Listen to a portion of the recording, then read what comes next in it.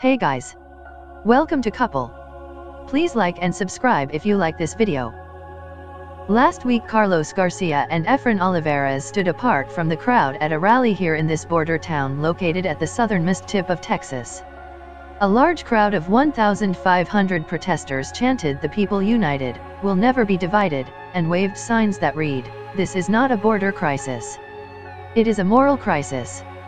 Everyone had gathered to protest the Trump administration's family separation policy. As they talked in a mix of Spanish and English, Garcia, an immigration lawyer, said he had clients to visit at a detention center later that day.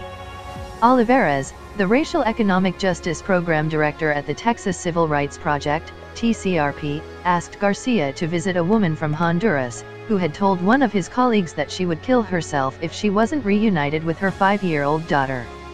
"Let me put her on there, and I'm going to take someone else off," said Garcia, sending his legal assistant a Google Chat message to update the list of 15 migrants he was scheduled to see later that afternoon.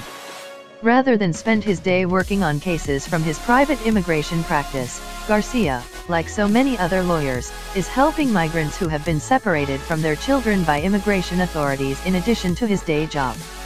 But there aren't enough Spanish-speaking lawyers who can stay long enough to take on asylum cases, which usually take around 6 to 8 weeks to process. People see the crisis happening, and they want to do something right now, which is great.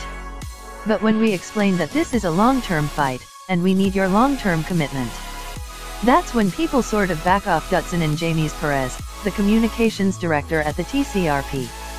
The border area, where the majority of separated parents are being detained in the Port Isabel Detention Center, desperately needs more lawyers like Garcia to help with the work. "We have a ton of lawyers saying we can come to the Valley for 2 weeks and volunteer, and it's not very helpful," Olivares said. "We need a commitment to take on the case all the way for months." Legal representation is vital for detained migrants. Those with attorneys are twice as likely to get asylum or another form of immigration relief as those without, yet only 14% of detainees have lawyers, according to research from the American Immigration Council.